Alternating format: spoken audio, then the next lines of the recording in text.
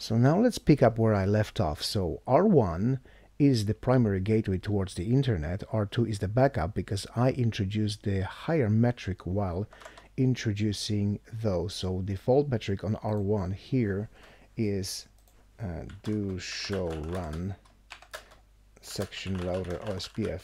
This is the default information originate command, which introduces metric 10.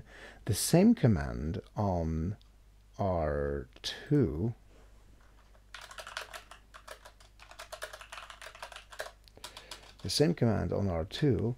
introduces metric of 20, so it's less preferred.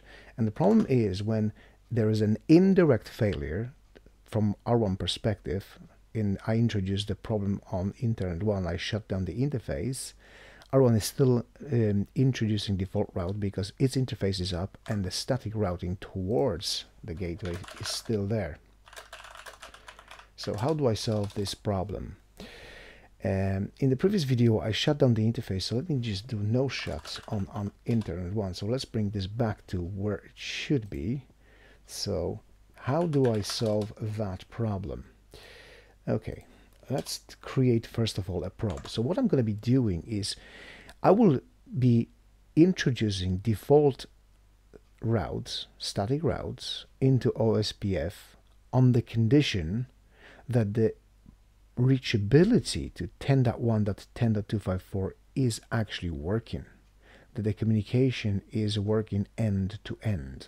So what I'm going to do, I'm going to introduce an IP SLA probe, which will be sending ICMP hello packet, kind of, which is actually ICMP ping packet, every 5 seconds.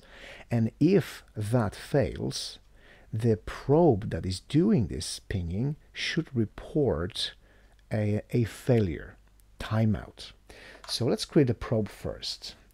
The command is IPSLA, and it requires a number here, so I'll say 1. And now in that probe, I'll be using ICMP echo packets, so that's a ping packet, towards 10.1, 10.254. If that succeeds, the probe will return the code OK, and frequency will be every 5 seconds. That should do. Now, this is not doing anything at this point, so this probe is just sitting there, but it's not actually working. So if I do show IP SLA summary, there's nothing working. The return code is unknown because it's not working just yet. But I will enable that probe, so I'll say IP SLA schedule, and I made it number 1 here. The SLA is number 1 probe.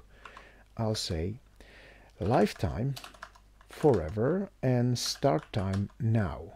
So now it is actually doing the job. It is sending ICMP hello packets or ping packets. If I do show IP SLA summary, I'll see that the last return status was OK. It was 0 seconds ago. So if I repeat that a few times, it's 1 second ago. Every 5 seconds, I'll be sending hello packets.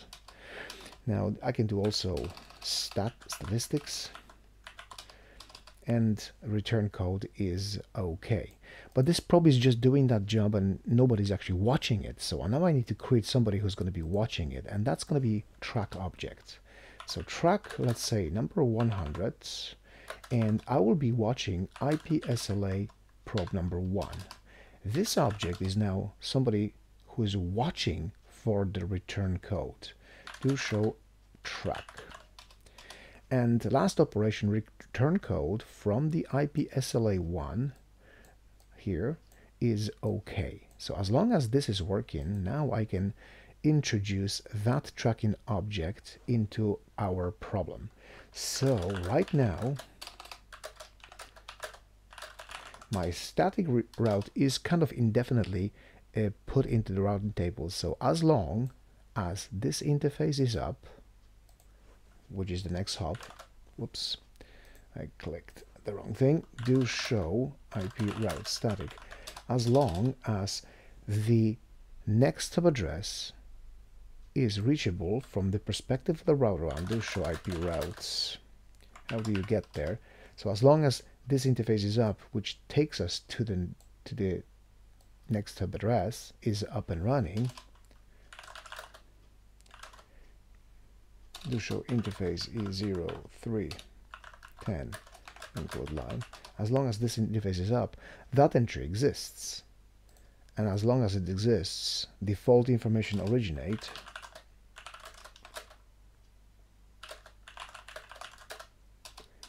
is going to be introduced. However, what I want to do here is I want to remove this statement as is configured, and now this will be introduced into routing table as static route on the condition that the ping watched by track number returns the code 0. How do I do that?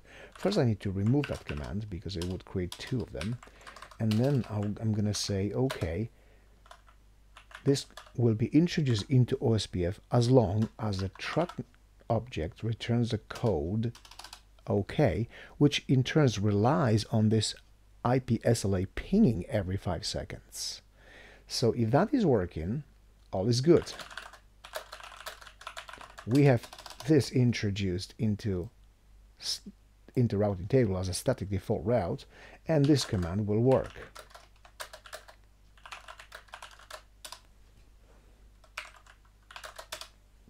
This command will work.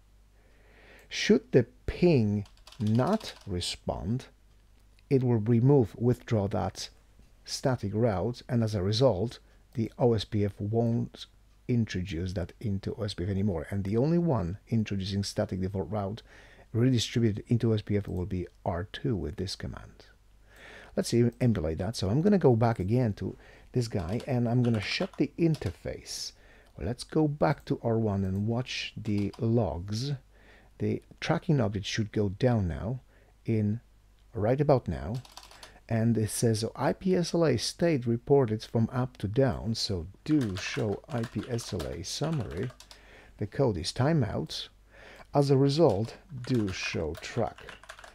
We have a timeout here as well, and their static route is no longer introduced into routing table, and this command no longer works.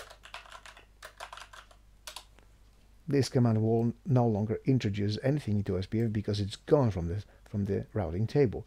So right now, if I look at the show IP route command, R2 is the only one introducing the default route, so no shut here. The probe will start working correctly, goes from state down to up.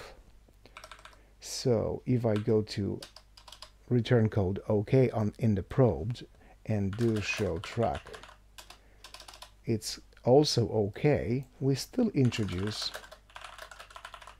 default route here, and we will still advertise that in OSPF with